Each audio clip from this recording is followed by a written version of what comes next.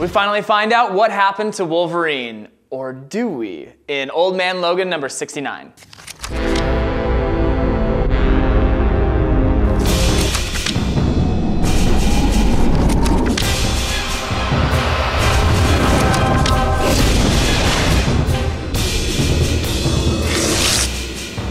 Hey Zappers, welcome back to Shazap.com. I'm Devin Curry, and we are your #1 online video source for comic book news and reviews. Today in Shazap, we are taking a look at Old Man Logan number 69. Now, I've loved this book so far. Mark Millar has done an amazing job of creating this future world and building the mystery of how it came to be. And the anticipation was actually starting to get to me, and I was getting sick of all the hints and suggestions at what happened to Logan to bring him to the place he is in today. This issue is admittedly slow. There's a lull in both action and story here. I had almost lost hope until the last 3 pages. And it turns out this book is actually just one big cliffhanger for the next issue.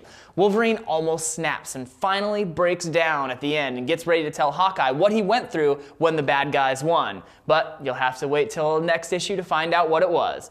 Now, I think it will be a big mistake if Marvel continues to drag this on. They've teased us enough, and at the end of the day, this is just basically a what-if or Elseworld story. So there's not much reason to stick with it other than the story itself. And if the story isn't paying off, then why would we read it? We'll have to wait and see what's to come, but I remain optimistic. Thanks for tuning in to Shazap.com. I'm Devin Curry. Remember, you can blog on the homepage and let me know what you think about this issue, as well as what you think Logan went through the day the bad guys won. And you can follow me at twitter.com/DevinCurry. Thanks again, and we'll see you next time.